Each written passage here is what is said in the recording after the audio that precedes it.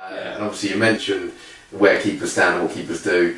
I kind of have this theory almost that there is, and every keeper is slightly different, there is like an optimum position where wherever the ball may be on the pitch, where the body shape of the striker, whether they, where can they shoot, can they hook the ball across you into that corner, if not then, maybe even just half a yard, you might be able to sneak it. Things like this, again, is there anywhere where they can get these kind of resources, or is this just purely experience, playing more and more games? I think the experience of actually being in the goal and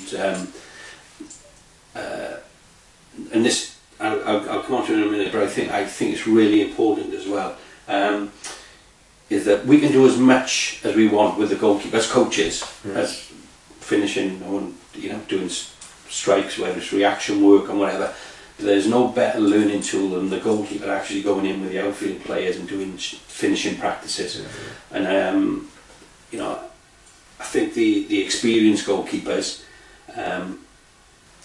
they realise that is how they're going to benefit, because the variation when you go in with the pros of the strikers, in that they've got all the tools to be able to bend you, to whip it across you. If you come too far down the line, to chip you.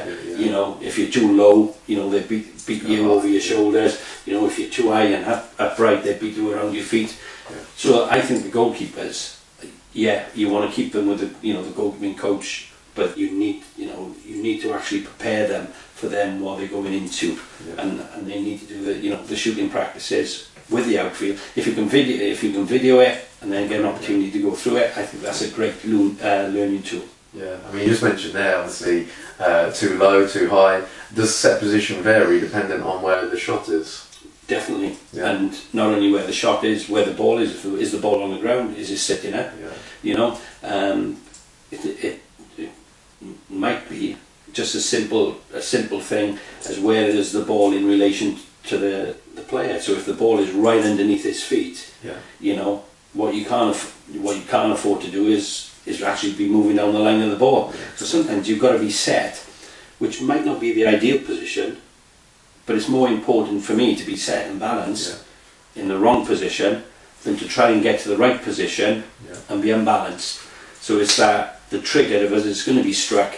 Just get yourself set, and then just deal with it. But the set position is, some of the most effective goalkeepers are not technically the best goalkeepers. Well, this is again, it's something that fascinates me, in that in fact, probably my biggest hero of all time, Peter Schmeichel, and arguably the best example. Arguably, there's a few techniques. He often landed on his front, and, but then he was so effective, and it was that kind of, for me, that aura.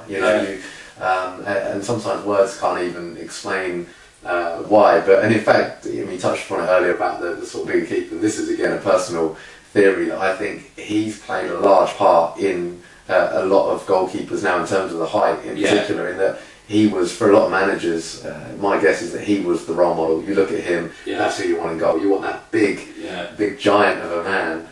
But when you speak about effectiveness, I mean, the best. He was, at times not textbook, but all of a sudden, I think he opened the eyes of goalkeepers, and I think all goalkeepers, regardless of what level they've played at, would all look at Peter Schmeichel as being a fantastic example of somebody who was effective, in all aspects of the game. Yes, he defended the goal. He had such a psychological effect, and to me, he was a Manchester United goalie because he got a heart as big as a dustbin lid. And just all aspects. And then, of course, when he had possession of the ball, he distributed the ball better than. Better than especially from hand. The best I've ever seen. And he opened goalkeeping up, I think, for something a little different. Grobbler did it. Grobbler was probably the most proactive goalkeeper. I think Barthez did it when he played for France. Very front foot, very proactive.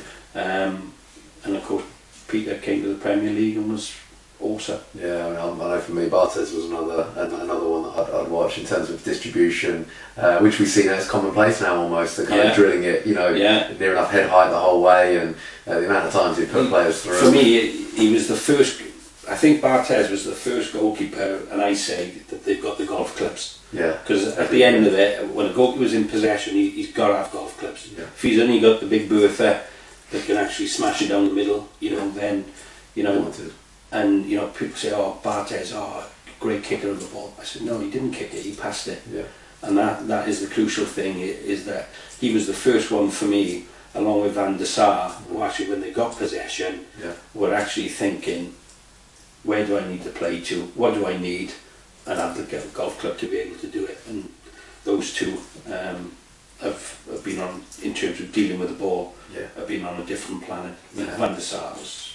Well, but Van der Sar, I mean, I remember the first time I heard the story, it fascinated me where he rolled it out onto his left foot. Yeah. It's something, you know, he was just so confident with his left foot. And again, obviously something he must have worked on at an early age, which again, I guess would be a big thing for young keepers to have that as a tool. You know, I know, I remember playing, in fact, Bowers Myhill was very good with 2 feet. And I'll never forget, as a kid, we played against them, and he would literally roll the ball out central, have the ball centre of the goal, and have his wide man left, right. And it's what fantastic tool, you know, to pick people out. Pick people out.